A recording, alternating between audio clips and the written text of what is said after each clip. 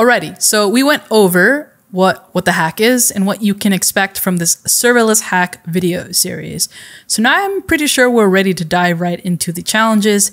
You can see here up on my screen, I've got the What the Hack serverless website up, and we can go ahead and click into that first challenge. If you don't know what I'm talking about, be sure to check out the introductory video, which is the video before this one. And with all that being said, hi, my name is Gwyn. I'm a cloud developer advocate here at Microsoft and your host for this series of videos, and welcome to another video. Alrighty, let's click on setup and let's go ahead and go through challenge number 1. So for prereqs, we've got, you need to have a laptop, check mark on that. You need to have admin rights on it. I've got that. An active Azure subscription with contributor level access or equivalent to create or modify resources. I've got that open up here as well. Good to go.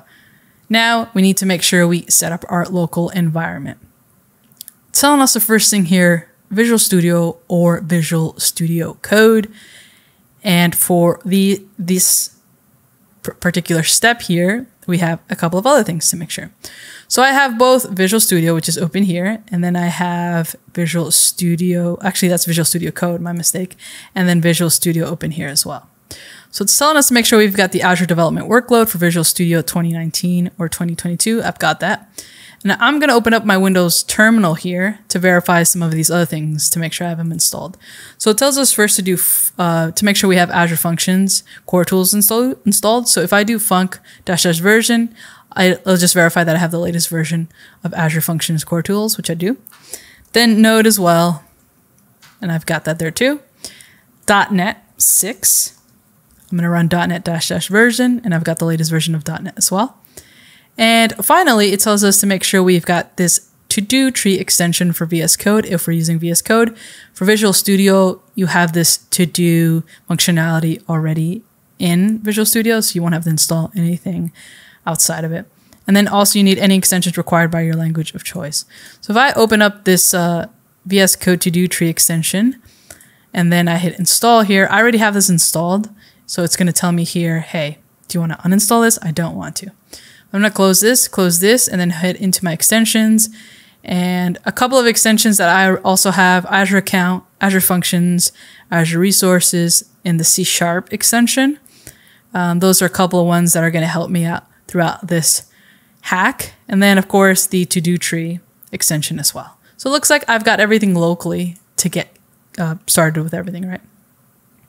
If you need to set up Azure Functions on Visual Studio Code, you can follow this guide here. But I do a lot of stuff with functions, so I've got all the tools set up locally already. So awesome. Now, what the hacks are meant to be worked within a team and a coach, and usually before the hack starts, the coach will provide you with a zip file, and that will have the source code and any additional resources that you need. Because this is a video series that's going to be available without a coach and potentially without a team, I'm going to make that zip file available to you in the description of this video and of all the videos in this series. So just check that description box and you'll be able to find the link to download these things. That zip file will look something like this. You'll have resources, and then inside here you'll have a license plate folder with some images, and then you'll have a toll booth folder with another folder called toll booth, and then upload images. Now, if we look at the success criteria, it says you have 2 folders locally. One named toll booth, which we have, and the other named license plate. Again, you'll be able to download this via the link in the description. Alrighty, that's it for this video. Pretty quick challenge, but hey, it's important to make sure we have everything that we need installed locally to get to work. And we're going to go on to the next challenge, which is create a hello world function.